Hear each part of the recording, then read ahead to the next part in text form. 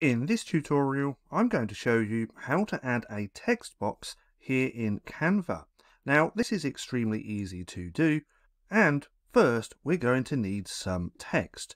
So if we come up here to the text settings, we can then add some text to our project. Then, once you have the text how you want it, for this example, let's just go ahead and put your text here. What we want to do is come up to Effects, then come down to this background.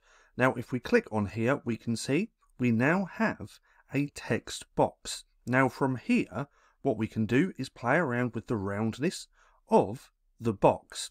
So we can change that like this, make it more round or make it less round.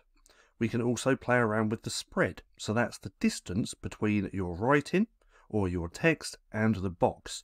So if we increase this, it gets bigger. If we decrease, it gets smaller.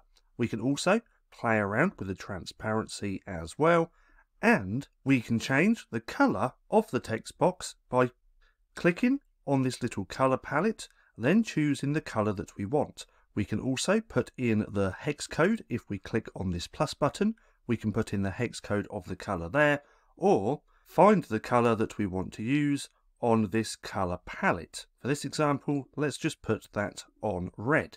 Now, once you've done all that and you've got your text box, we can also play around with the size by dragging the edges like so, and we still get all the standard features on what you get with your text.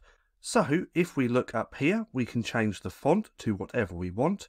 We can change the font size as well, and as we increase that, we can see the box is getting bigger as well.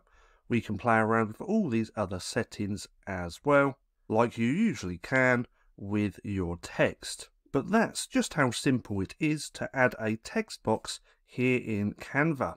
Now, for more bite-sized Canva tutorials, click right here and watch this playlist.